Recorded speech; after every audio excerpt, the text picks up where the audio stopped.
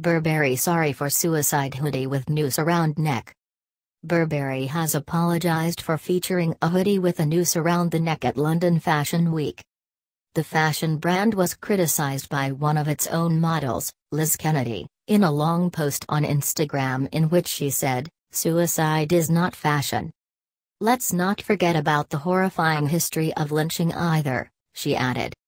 Burberry boss Marco Gobbetti said the brand was deeply sorry for the distress caused, adding, "It was insensitive and we made a mistake."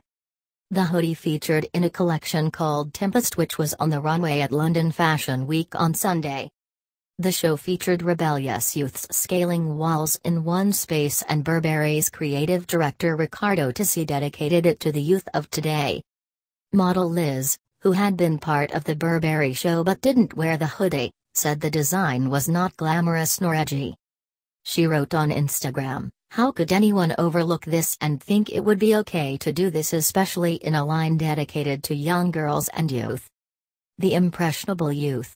Not to mention the rising suicide rates worldwide." Liz said she felt extremely triggered after seeing the design and felt as though "I was right back where I was when I was going through an experience with suicide in my family." She told her Instagram followers she had tried to bring up the issue in the dressing room but was told to write a letter instead. Liz added, "I had a brief conversation with someone, but all that it entailed was it's fashion.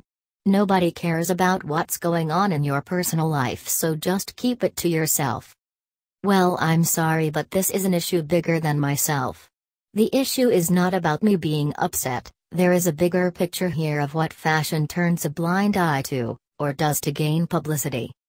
A look so ignorantly put together and a situation so poorly handled." Burberry boss Marco Gobbetti said Liz's experience does not reflect who we are and our values. "We will reflect on this, learn from it and put in place all necessary actions to ensure it does not happen again." Riccardo Tisci also apologized and said that while the design was inspired by a nautical theme, "I realized that it was insensitive." Burberry is the latest fashion brand to be criticized for releasing designs which have been considered insensitive this month. Gucci pulled a woolen jumper from sale after it was criticized for resembling blackface. Katy Perry also removed 2 items from her shoe range after complaints that one of the designs was racist.